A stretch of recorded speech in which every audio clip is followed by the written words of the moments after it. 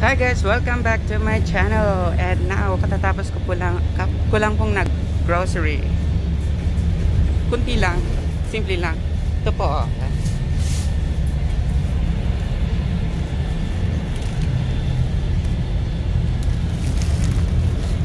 Hanam nun, ha?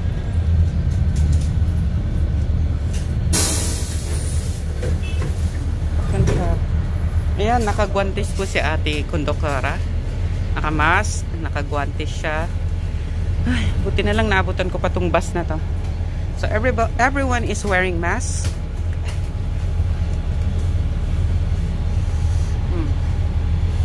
So wag tayong tatabi, ha. Walang tatabi. This is what I've got.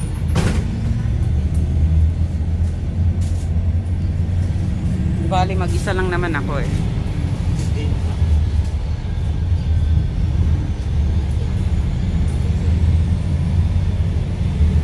Nagmamadali ako kasi sabi kanina ng supermarket, in 15 minutes they are going to close the supermarket.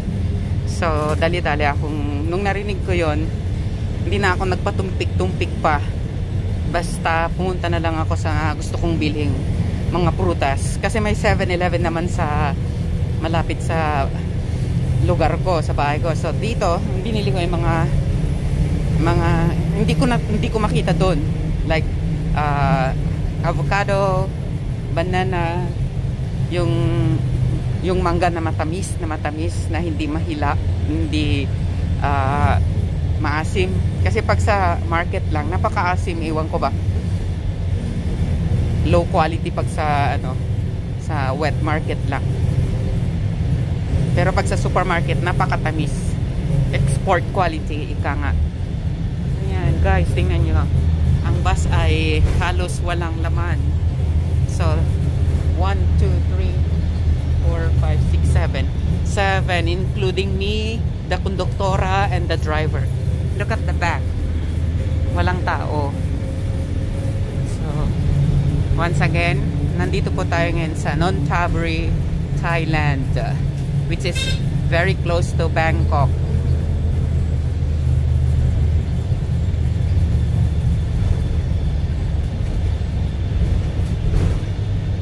So kukunti na yung mga taong lumalabas. Sa palagay ko, ang mga lumalabas lang everyday, yun yung mga may work na kailangang lumabas.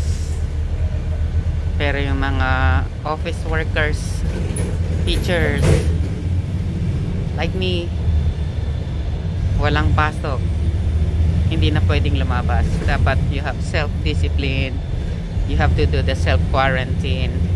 And for your information guys, just like what I said in my Facebook live here in Thailand, just yesterday there was a memorandum that there will be curfew there is curfew already since yesterday, starting from 11 at night up to 5 early in the morning. So nobody should be out during those hours, 11 p.m. to 5 a.m. Kaya kanina nung sabing, kasi mag-aalas 8 na, 8 na, nag-announce na yung sa my supermarket na in 15 minutes we are going to close the supermarket. So yun, dali-dali akong pumunta sa counter at nagbayad. At ito nga lang ang aking mga napabili.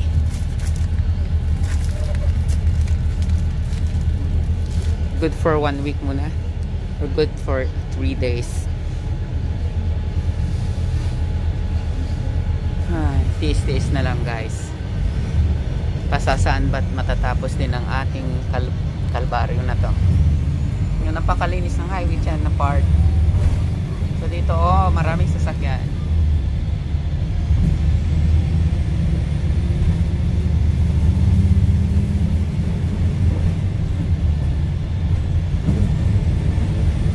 Tapos ko dito dito maliligo talaga ako kasi kailangan ko.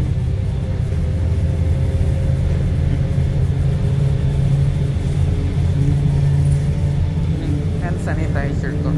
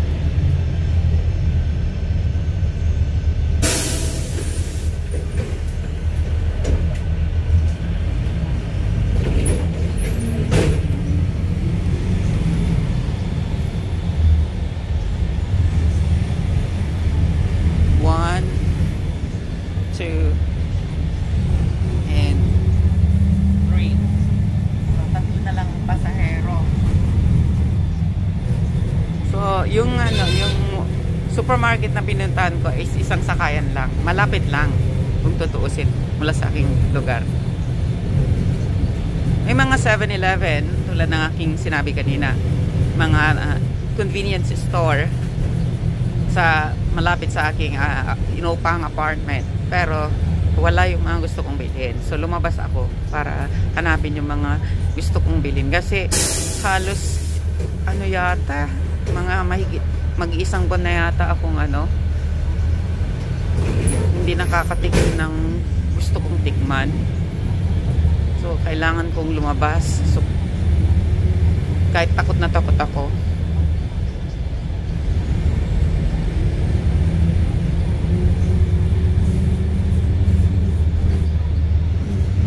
So guys, ako na lang natira. Yan ako na lang natira. Tsaka yung ako na lang ang natirang pasahero. Oh. Wala sa likod.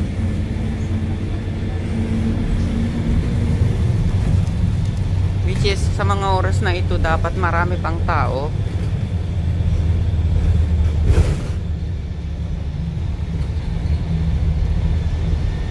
You know 7-Eleven.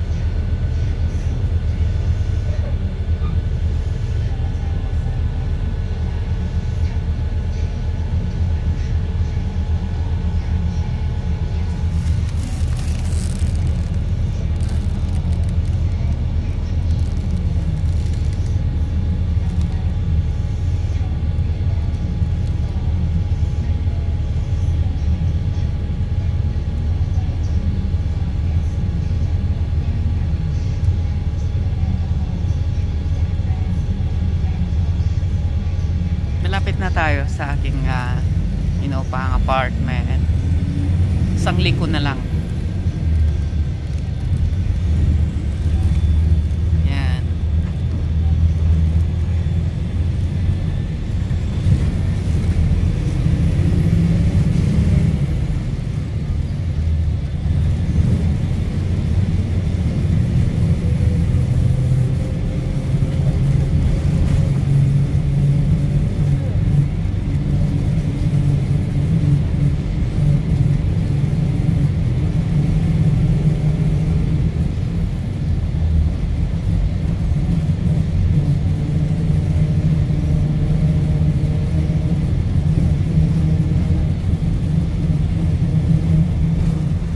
guys, ako na lang talagang natira. Nahihiya ako.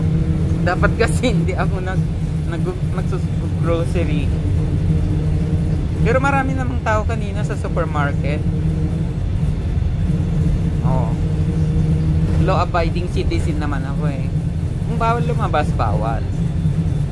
Hindi talaga ako lalabas. Open naman yung supermarket. So, ibig sabihin, tumatanggap pa sila ng mga taong kailangang bumili ng pagkain. Wala po dito quarantine pass. Wala pong papel. Talagang self-discipline lang po kailangan. Sa pagkakalam ko, wala pong mga parang gate pass. Ang kaninang chinek lang sa akin bago ako pumasok sa supermarket, sa mall, yung mask. So, kailangan mag-wear ako ng mask. Yun lang. Tapos, may mga distancing. 1 metro ang layo mula sa counter. Ganun. Pero, nung nagbayad naman ako, parang ganun din naman.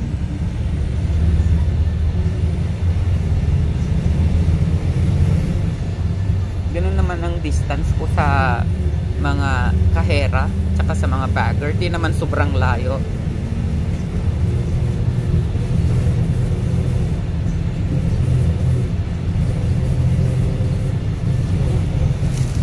To press the button.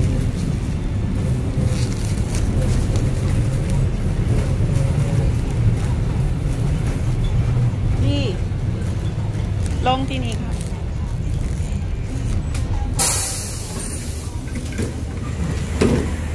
Yes sir.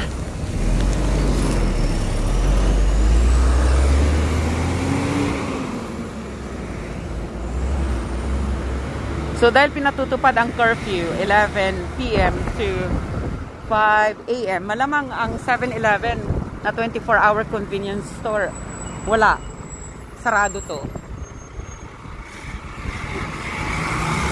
Tawid tayo guys. Yep, takbo.